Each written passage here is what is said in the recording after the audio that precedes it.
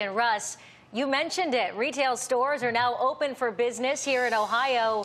And new today, state leaders announced even more businesses are allowed to reopen in the state come Friday, May 15th. Those include tattoo and piercing businesses, along with massage therapists. That's on top of salons, barbershops, day spas, along with outdoor dining, all of them allowed to open on Friday. Now, fast forward to Thursday of next week, that's May 21st. Indoor dining is allowed to start up again.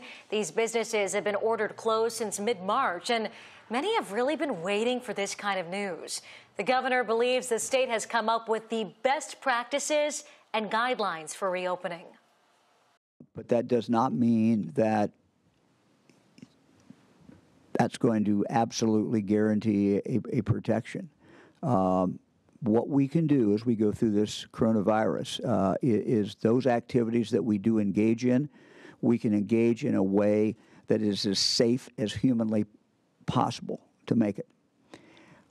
We also can decide as individuals based on our medical condition and based upon our age which activities to engage in at all. And those are two. Now, the governor was asked if the First Lady has said yes to eating out at a restaurant. He said he has not received a direct yes from her yet. We are still waiting to hear more about gyms, casinos, and daycares.